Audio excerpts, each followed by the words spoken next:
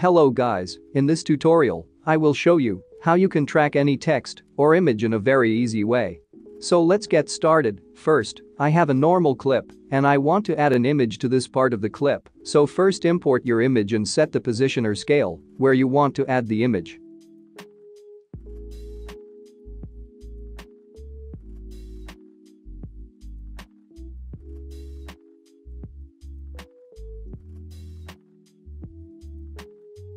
Now, go to the effects panel and search for the Kingpin tracker. If you don't have this tracker, then download the Red Giant VFX suite. Now, drag the tracker to your image or text layer. Then, set the four corners according to your scene.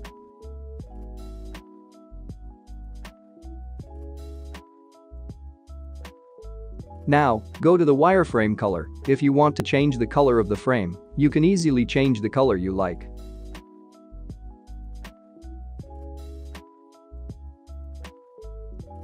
Now, go to the layer to track and select your clip where you want to track.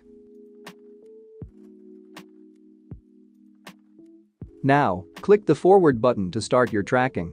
This tracker is so fast and responsive as compared to After Effects 3D camera tracker.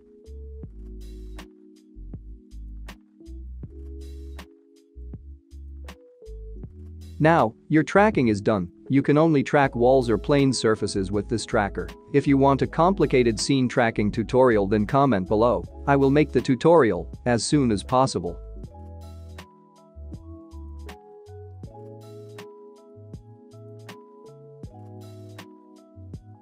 Thanks for watching.